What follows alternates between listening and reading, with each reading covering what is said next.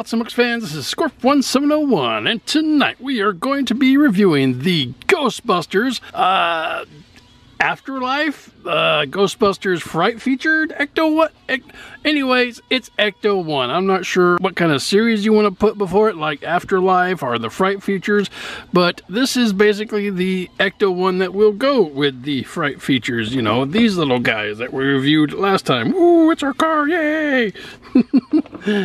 But anyway, taking a look at the box, you can see you have the nice Ghostbuster symbol here and this caution motif at the top with the yellow and the black.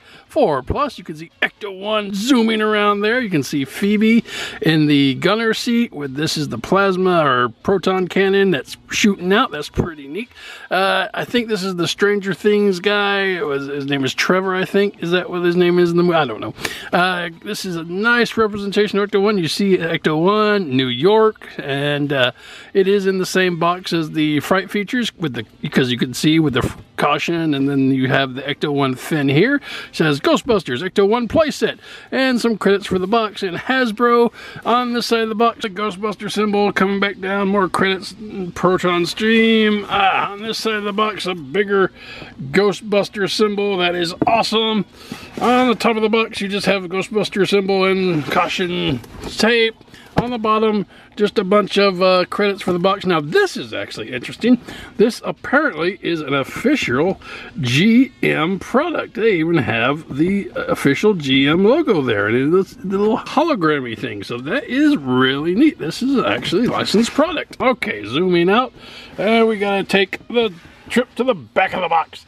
And on the back of the box, you can see the Ghostbuster caution symbol. You can see Ghostbusters Ecto 1 playset. You can see this is what it would look like out of the box, and your little kid there, hey kid, and you have a little RC ghost trap with it. It looks like that can come out to a little ramp on the back, but we'll take a look at that, and some more credits for the box and Hasbro. So that is really cool. All right, so that is it in the box. And for this thing to be in the box, I think there's going to be some assembly required. So let's get this thing out of the box and see what it can do. And here we have Ecto 1 out of the box. And out of the box, you can see it comes in a lot of pieces.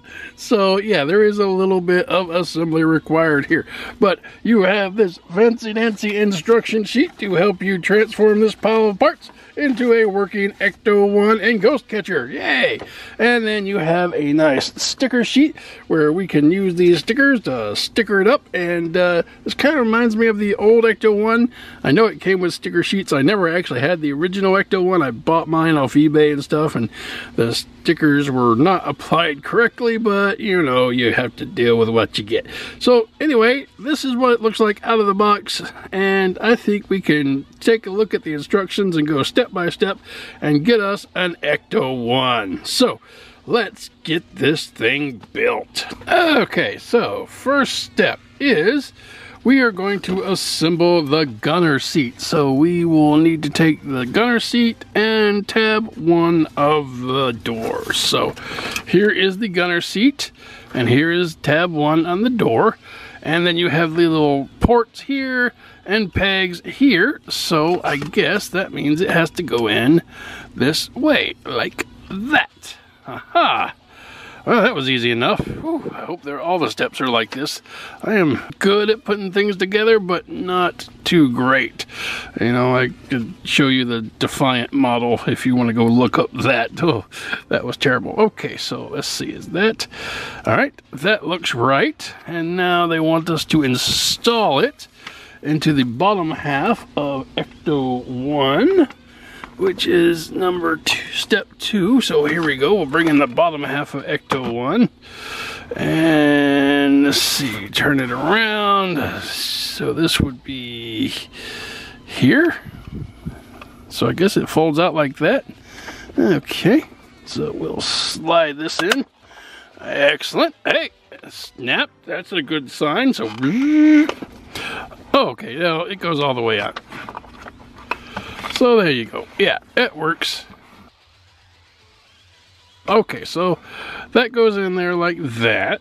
All right, so then it wants us to put the other car door, this one, into the other slot here. Aha! There we go. Put that in there. So now we kind of got the side of Ecto 1. That's good. Alright. So the doors are now open. Well, I guess that doesn't go all the way open. That just kind of goes halfway open. Alright, and then it closes back like that. And so that is cool. Okay. Alright, and after we got the doors, so now it wants us to work on the back door. So we need to find this little white piece and this other white piece. So let's see. Yep, here's one. And let's see, is this the same piece? Yeah, you got the little squares there, so yay, need that. And we need the back door of Ecto 1, which is this thing. So, and basically all we have to do with this is tab it into here. There we go. That looks like it worked fine. So yay, I got a piece. And that is going to plug into the back of Ecto 1. So turn Ecto 1 around, and we will put this maybe in these little side ports here. Like that. Aha! Yes! I am doing it! Woo! Okay. So now it has a back door. That is good. Always good to have a back door. That's where the proton packs come out. Actually, that's a little ramp thing. Yeah, we'll talk about that later. All right. Now, we got the back. What's next? Let's see. Oh, it looks like next is the top. We're going to put the top on. So that should be easy enough. Okay, you got the top. Here it is. Scan. Put this in here. And around. Line it up with the little tabs. Never say anything should be easy, because that's when it's a guarantee that it's not going to be easy, and you're going to be foolish. So just say, I think I could get it. Nope, that needs to come out. There. Aha! Is that it? Is it on? Oh my gosh! I think we did it. That is so cool. Nope. This side isn't in. Let's see. Crap. Here we go. Up and there. Nope. Now the window's not in. Up there. All right. Did that knock it off on the other side? No. I think we did it. Woo! There we go. We have Ecto 1 almost together. Okay. This is fun. All right. Now we get the top on so it can roll, and we're good there. So what is next? Next is the fins. So we got to put the fins on. So easily done. Fine. Oh, what did I just say? Do not say anything is easy until it's done. Whew, that was easy. Darn it, I did it again. All right, put this here, over here. Put that down. Woohoo! Fins. Brum, brum, brum, brum.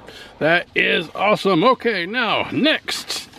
We got the fins on. We need to put the blue hoses on. So, blue hoses. Let me find the blue hoses. Ha! Here are the blue hoses. Okay. So, these are going to go on this side. Okay, I see 2 ports right there. And, okay, the hoses are going to go in there, and the other part, the main part, is going to be right, maybe right there. Because it looks like both sides. Oh yeah. Here we go. All right, so we put this part in, and then we put this part in, and then we put this part in.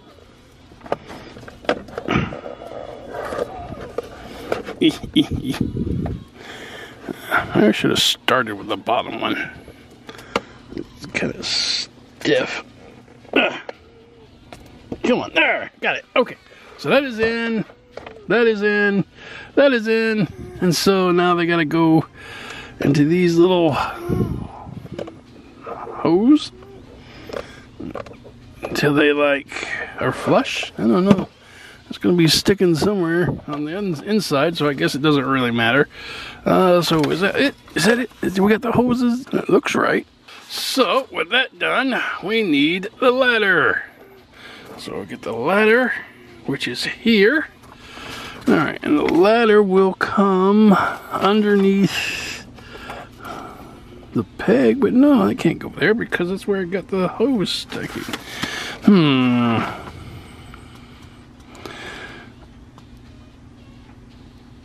There should be 2 pegs slots for the ladder, and the ladder is going to go on the car like this. And here's 1 peg hole for the car, for the ladder.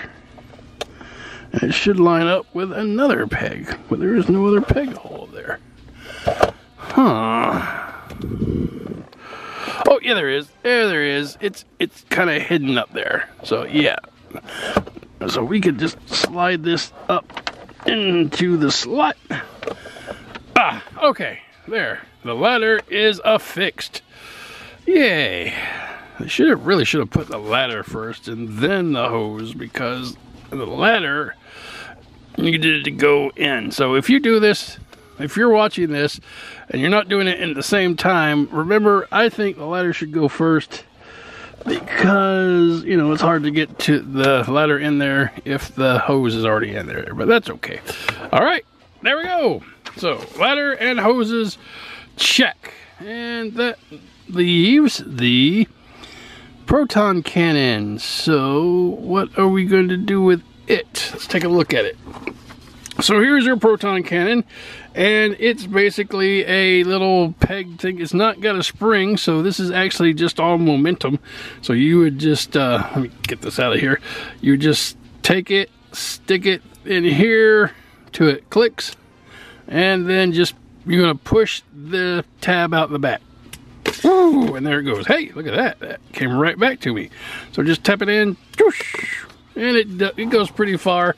And it's not very forceful, so, you know, it's not going to really hurt anybody or poke anybody's eyes out. So that is pretty neat. And what the instructions are saying that you do with this is, let's see, I saw it. It says, it's saying you can mount it on the top of the car. Can you? Yeah, can it go here? Yeah, it can go right there, and you can use it at the top of the car, which that is pretty neat. So you can go boosh, and there it goes. So yeah, boosh. Ah, oh, there it went. But, you know, that is just one of the places that you can put it. You can also put it, the instructions say, if you turn the car back to your gunner seat, and this is really what you want, because, you know, it's your gunner, and it will go into this side port right here. So yay, there you go. And then you go boosh, or boosh, yeah, there we go. All right, that's fun. Now let's see, can it stay in there? If I like close it up, is it gonna stay?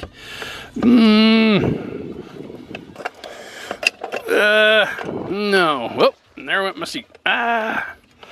So I don't think it can stay on there if you have it on there.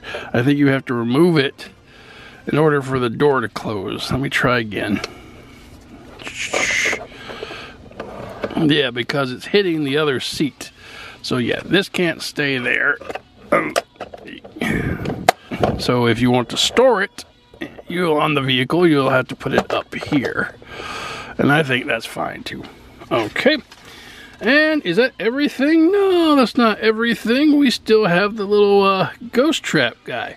And the ghost trap guy is here. And he's basically just a, you know, little ghost trap with wheels. And what he's supposed to do is you open up the back and he comes out here. So you'll be able to store him up there until he's needed, and then pull this down and there he goes. Ah, he's off the table. Oh my gosh. Okay. Well, there you go. That is pretty much Ecto 1 put together with all of the stuff.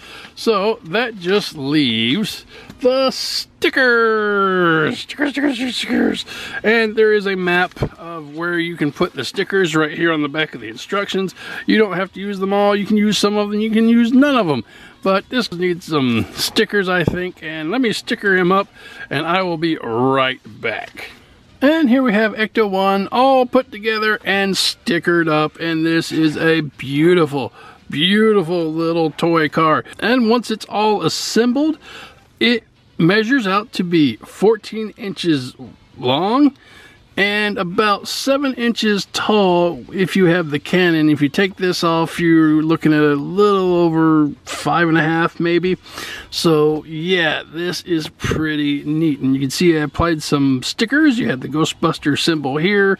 The cannon had a little caution sticker on it. The front of the car had Ecto 1 down here. On the other side, you get another Ghostbuster symbol. And I'm not sure of these little lights, but they were little green lights, so I put them on there. And on the back, you had another Ghostbuster symbol and another license plate and this window. And just a word of caution, but this is what I was talking about earlier. When you go to put this together, if you want this caution sticker here, you might want to do that before you put this piece together. It's not real hard to get it apart, but still saves you a little bit of heartache. So that is that. The only stickers I didn't really use were the white walls that went around the tires. I think these are fine, and I don't really care one way or the other if it has white walls, but you know. And then you have the little RC Ghost Trap, and he has his caution sticker there, so that is pretty neat. And we can put him back into his little cage. So yeah, slide him in there, and there you go. Alright, and that is what Ecto 1 looks like, all put together and stickered up, and it is awesome. Moving on. And for comparison, here it is with the real Ghostbusters Ecto 1. And please forgive my Ecto 1. It has seen some play over the years, so it's not in the best of shape. But I am looking forward to the re-release of the real Ghostbuster Ecto 1, which is a Walmart exclusive, and I'm still on the lookout for that. So anyway, I digress. So you can see the real Ghostbusters Ecto 1 is obviously a little wider than the new one, but that's okay. And if you go to the sides, I'm gonna have to put him on top. So there you go. Uh-oh, and that's still not gonna be able to see. Let's back the camera out a little bit and move it up. So yeah, they can fit real nicely on top of each other. So I'm not sure, like I said, I got this off eBay a few years ago. And I don't know if any attachments, so this is not complete Ecto 1. So this may have some attachments. I think it did have some sort of seat that went on the top.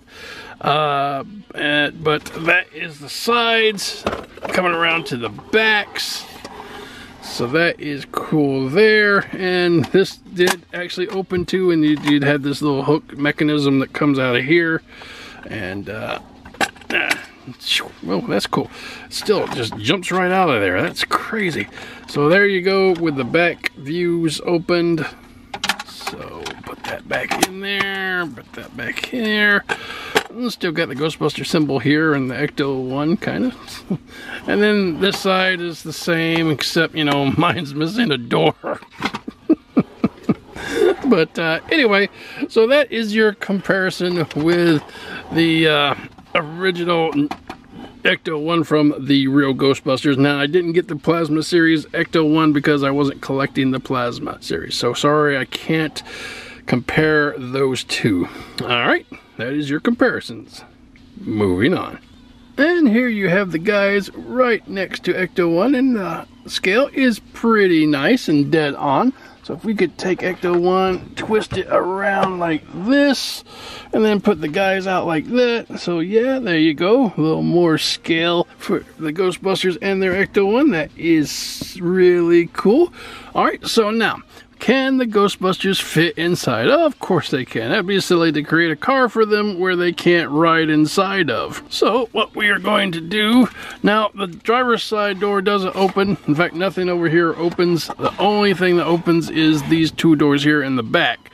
So to get the guys in, we'll have to put them in this way and bring out the gunner seat. Oh, it fell off again. Gar! All right, let's get that fixed. Put that there. And what's neat, I didn't notice before, is this back part is actually a proton pack. So it is a proton pack molded into the back seat. So that is cool. So that will fold out like that. And then it will probably be best to have the guys without their proton packs on. Definitely in this seat. So Winston used to drive, so we'll put him in the driver's seat. I think he can fit in there. Come on, Winston, get your big feet in there. Aha! All right. So he's there. He's seated.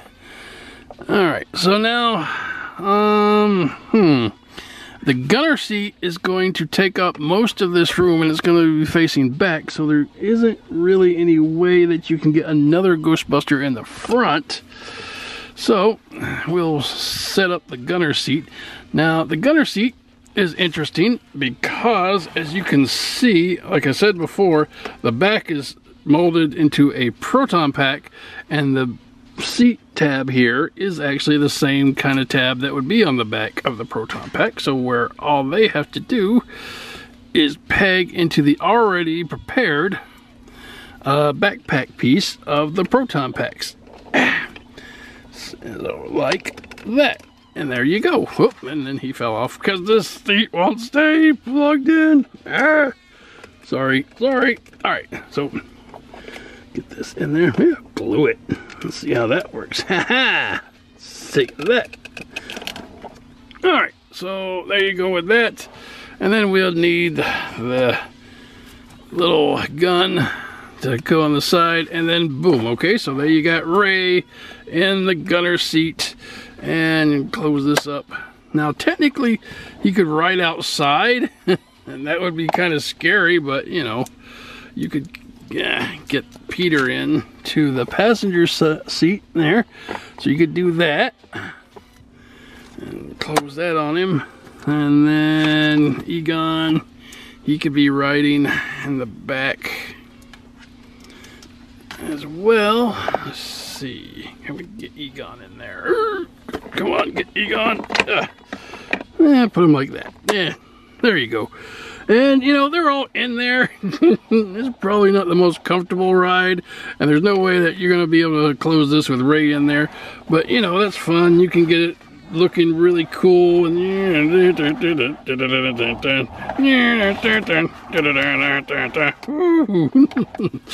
so that's really fun. I like that. And maybe it'll work better because there's supposed to be a line of kids, and they're obviously going to be smaller, so maybe when you get the kids, they'll fit a little better than the adult size Ghostbusters. So yeah, that's not gonna work. So sorry, Ray, you're gonna have to ride on the outside. Oh,